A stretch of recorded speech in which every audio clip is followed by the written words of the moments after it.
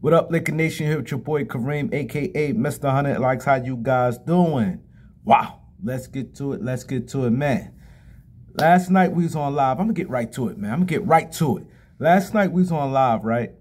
And Karl Anthony Towns was having a fabulous game. He had 53 points, and this was like in late in the third quarter. He had 53 points, and he was on fire. So I looked and I said they was up 12 points. Minnesota's up 12 points in Minnesota. I said, and I clearly said it, and they's up 12, 13 points. He had 53 points. I said, listen here, man.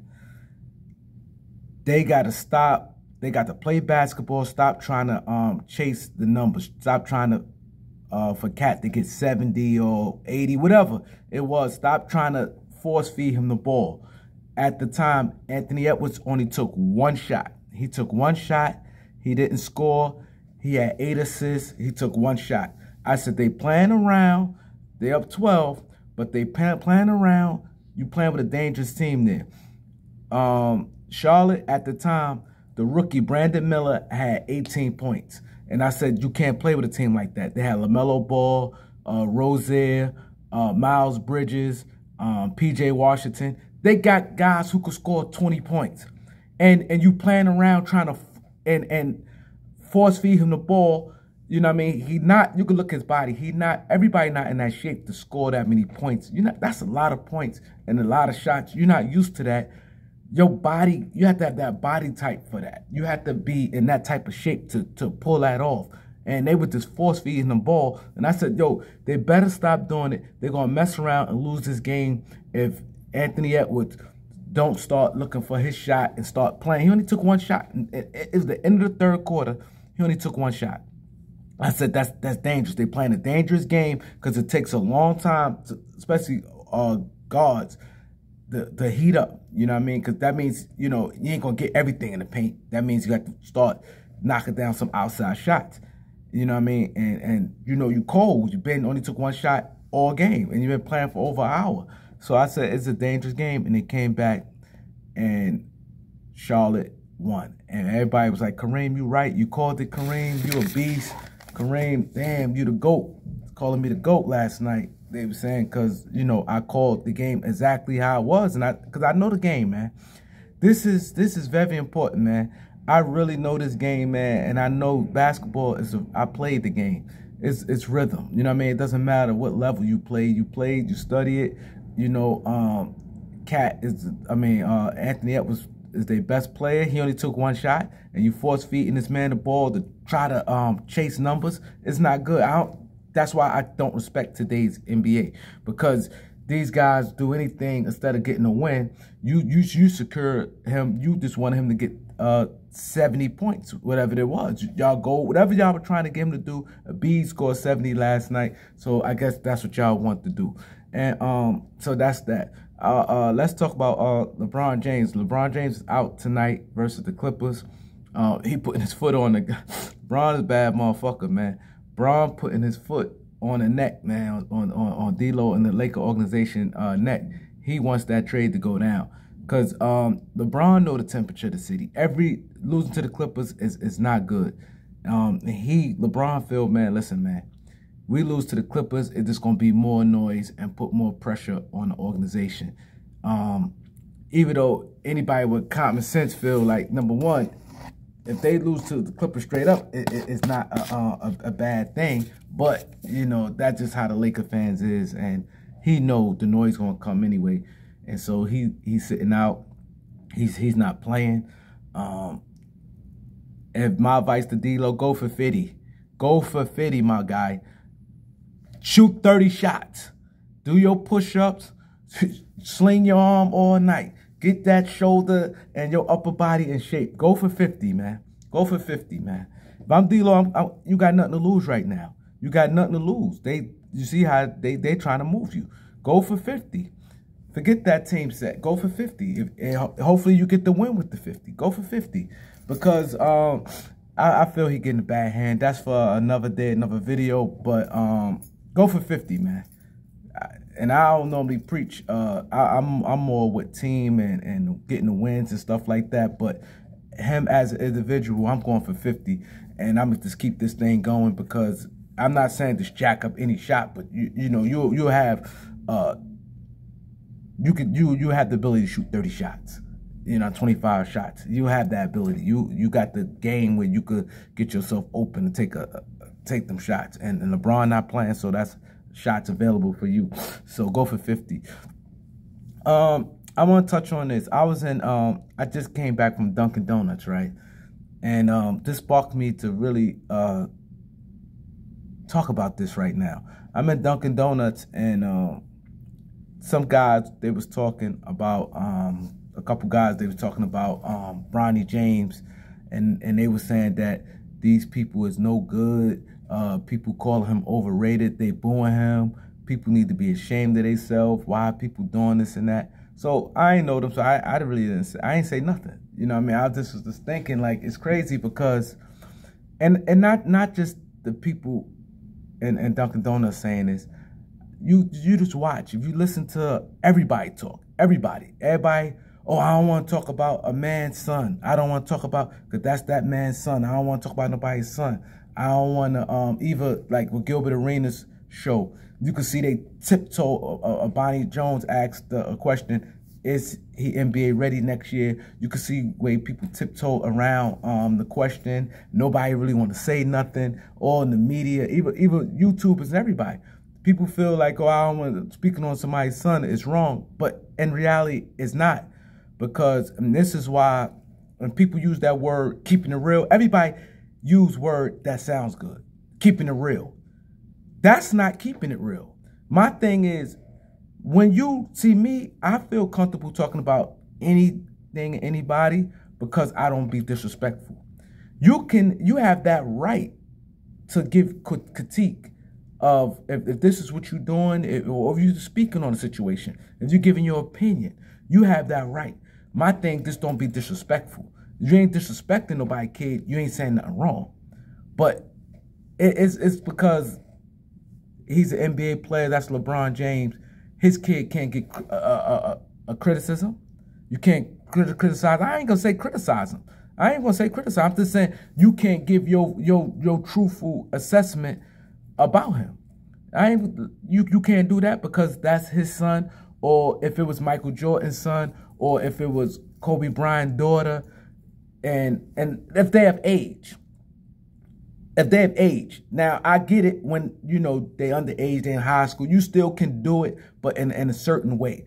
Like when, but the thing is, LeBron took the criticism. When LeBron was young, he had to deal with it. Allen Iverson had to deal with criticism. Everybody had to deal with it. I ain't gonna say criticism, a critique. Somebody critiquing your game and they feel how they feel about your game. They had to deal with it when they was 14, 15 years old. So why he can't deal with it? See, this is why when people say, oh, keeping it real, people don't be keeping it real. Because and it's gonna be like that. It's gonna be like that every time. It's gonna be like that even when Jay-Z and them daughter. Jay-Z is a big dog. His daughter into singing and dancing. When she get older, her and Beyonce, they kid, nobody gonna really, if however they feel about him, if it's not that, they not gonna really say what it is. They're gonna tiptoe around a question. But the reason why I said these people is fake and phony, but it was all right. People was dogging LaMelo Ball. I remember LaMelo Ball was young, 15, 16 years old. Oh, he this, oh, he don't play no defense. He basket hangs. He this, he that. They were dogging LaMelo Ball. They dog a lot of people. Kwame Brown, for instance. Kwame Brown, they label him as a bust. Like he said, his mother had to hear them talk about his kid like that. So if you could talk about Kwame Brown and talk about him as a player when he's at the same age as LeBron James, not just Kwame Brown, a lot of guys that came straight from high school. Right now, people be killing Scoot Henderson. It's the same situation. So if you could critique them and say what you got to say about them, how come you can't critique Bronny James? You can't critique him. Like, it's like I see people on eggshells when it come to him. Like they feel like, oh, I don't want to talk, that's that man's son. This, that, and the third, boom, boom. I see it all on TV. Gilbert Arenas in them. And Gilbert, like, when I'm going to say this to all you NBA guys, if y'all ever get to watch this video, any former or present NBA player, us as fans, guys who didn't make the NBA, when we listen to y'all talk and we watching, it's y'all duty to keep it real and give a strong, real good insight of the game. You lying or you tiptoeing around things or you don't want to say certain things, it doesn't help. It's not good. That don't help us. And Gilbert comes off as being, if Bronny James had any different last name, and let's say if Bronny James was, let's say if that was John Stark's son, or let's say if Bronny James was John Stark's son, Gilbert Arenas would be ripping the asshole out of him, would be going in on him. Gilbert Arenas, everything is offense with him. And Bronny James, you clearly can see he's not an offensive player. Everything offense with him. Gilbert rips Jared Vanderbilt, he rips him. He rips mostly like, these defenders, he's very dismissive for defenders.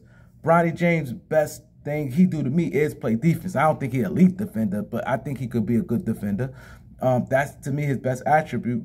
But he's not a scorer and normally the type of player Gilbert like. And Gilbert, he dance around. I get it, understand, you know him, and you know him, you know his father. I understand it, and you don't want to come off like that. I get it.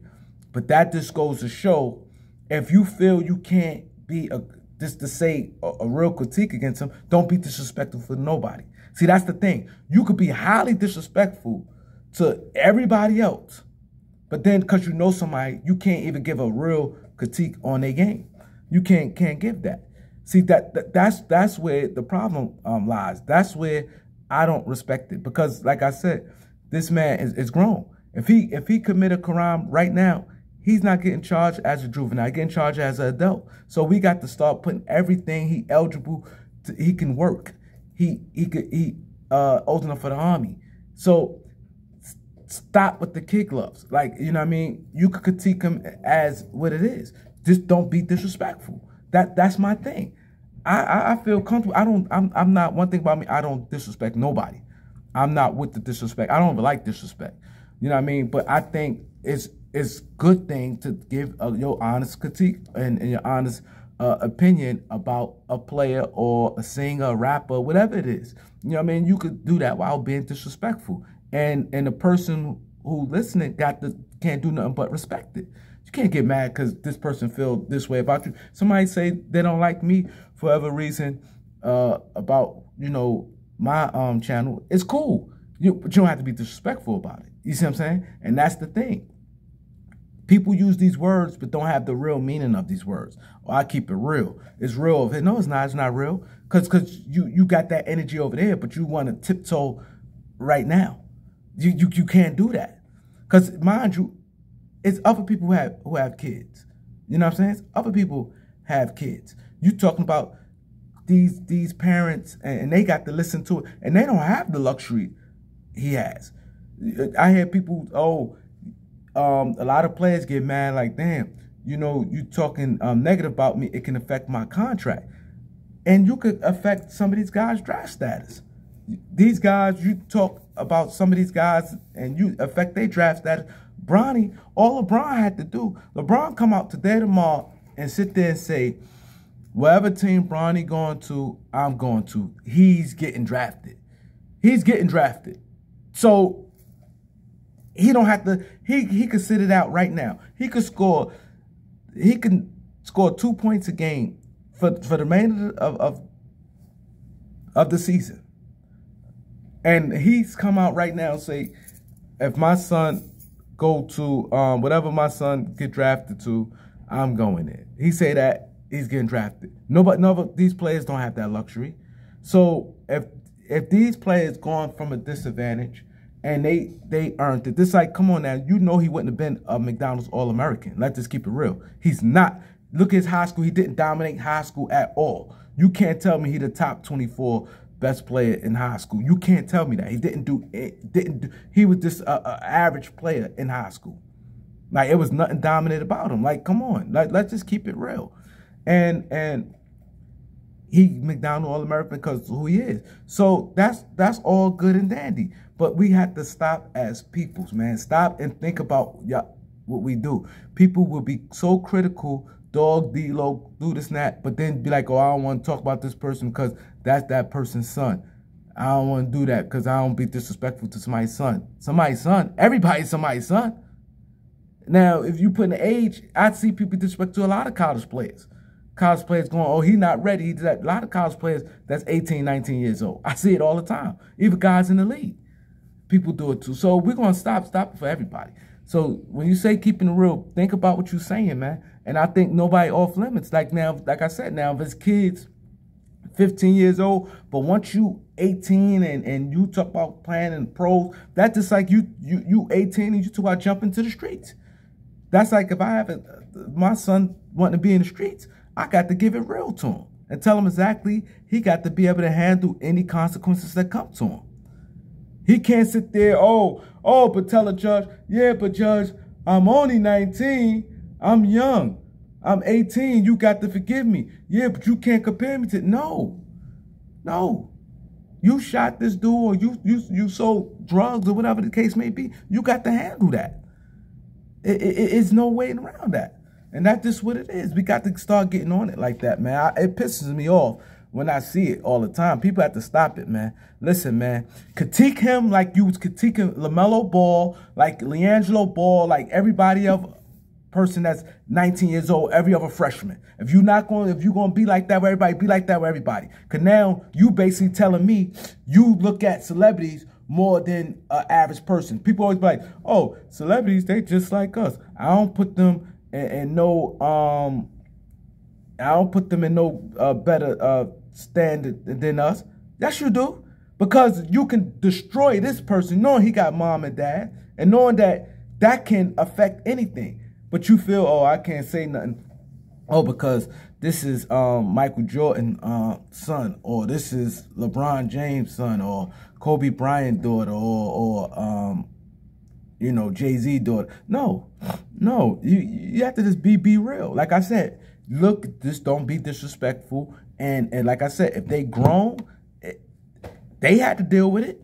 Their parents dealt with LeBron dealt with the criticism.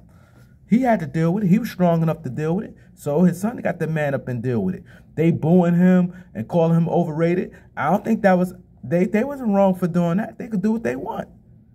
Like, comment, share, subscribe. Peace.